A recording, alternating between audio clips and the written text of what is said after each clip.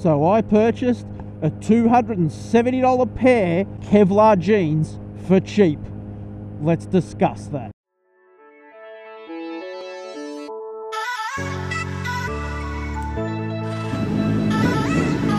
So Dragon Jeans, a name I'm sure you've heard of before if you're into motorcycle apparel in any way. Here in Melbourne, they have a once-a-year sale where they will sell factory seconds, imperfect jeans, or just overstock lines. Last year I did go along. I discovered that there was nothing left in my size apart for some ugly camouflage chino style pants that I didn't want. So this year I made the effort to get there not very long after they opened. They opened at 9, I was there by 15:15. It was already bustling, was already very busy. Ultimately, I managed to find a good pair that I liked in my size, so I grabbed them. So normally, if you look on their website, these jeans, I think it's $259 or $269, can't quite remember now that I'm out on the bike. That is the price they have on them. Yesterday, this pair that I'm now wearing was $50. That's right, $50. How can you not buy them? I probably should have grabbed a couple of pairs and just stored them in the cupboard. You don't think that far ahead normally, do you? So this is my first outing with them, and what are my initial reactions? Well, let's give a quick brief down of the other jeans I have. So I have a pair of Grin Factor jeans. Now these were the very first pair of Kevlar jeans that I purchased, because previous to that I was wearing leather. Look good in leather. Good old Cody Chestnut.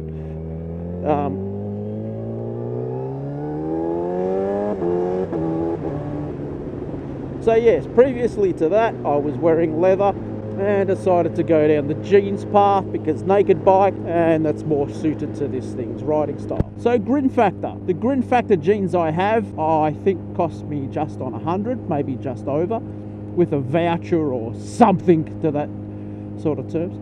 Incredibly thick, incredibly heavy, incredibly well made, now out of production. They're now called Road Skin. I don't know if they're quite the same, but they don't kind of look it. The downside to those, ridiculously hot. Incredibly hot. The next pair I got were a pair of RJs. Now the RJs are just like normal jeans.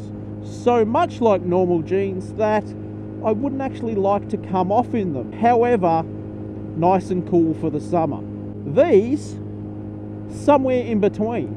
It's a little on the cooler side today at about 14-15 degrees, but I don't feel cold in them. So they're doing a good job of blocking the wind, but at the same time, they're not incredibly heavy, so I think they'll be pretty good in the summer. Bear in mind that in the summer is when I ride a little bit more, although it's the middle of winter now, and I'm getting some good riding days in. So what do I think? Look, for $270, they're a complete rip-off. You can find them a lot cheaper if you look around. I typically see them around the $200 mark, but at $50, come on, that's a no-brainer. Why would you not buy them? What, you know, if you just grab them. There was blokes there just grabbing anything, I think. I get my suspicions there'll probably be some crop up for sale in a few months on eBay. Dragon jeans, love the product, never liked the price. Once a year sale, I'll be back next year to probably grab as many pairs as I can. The bike. Now, if you like what you've seen, over there is a subscribe button. Down there is a Patreon button, and down there is another video for you to watch. So click one of those. Woohoo!